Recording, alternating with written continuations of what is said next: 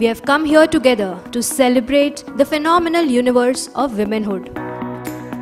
Time has come to just do one thing: increase the representation, get more women, disabled and differently oriented people into the corporate circles, so that diverse behaviors can be observed and appreciated.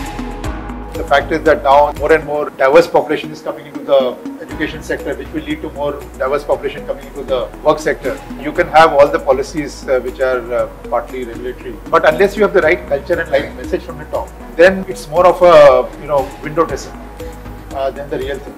Ladies need support at various stages of life, support which is required during the premenopausal, menopausal stage.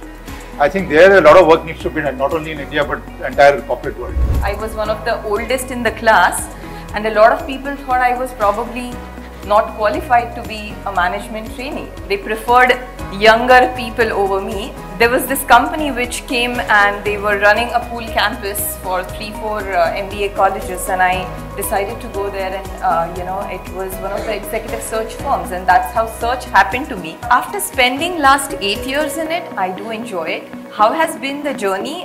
It's like starting a race 100 kilometers behind everybody else. So you have to run faster, you have to try harder.